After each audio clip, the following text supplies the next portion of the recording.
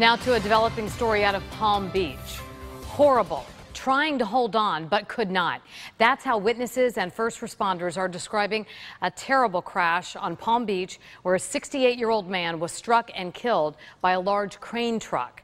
News Channel 5's Christina Noche is live from South County Road and Royal Palm Way where this crash happened. Christina? Yeah, police say James Brennan was standing at this corner when he was hit by the crane. Palm Beach police captain telling me this was the most horrifying scene he has worked on in his entire career. He says officers and first responders who worked the scene today are meeting with grief counselors. Keith Nardone never made it to work this morning. It was horrible to watch. Nardone says he was driving on South County Road when he saw the crane make a right turn and hit 68-year-old James Brennan as he crossed the street.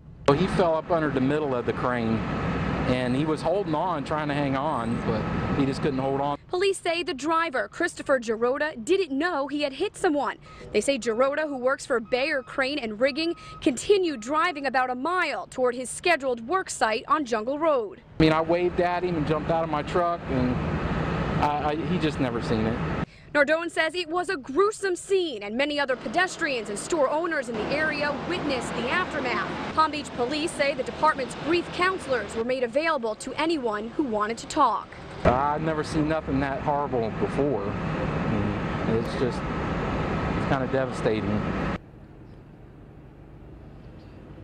Palm Beach police say right now the driver, Christopher Girota, is not facing charges pending further investigation, but police say Girota is cooperating with police. The driver's co-workers telling me he has 20 years of experience with this crane company and that he is extremely distraught over what happened here today. Reporting live from Palm Beach, Christina Noche, WPTV News Channel 5.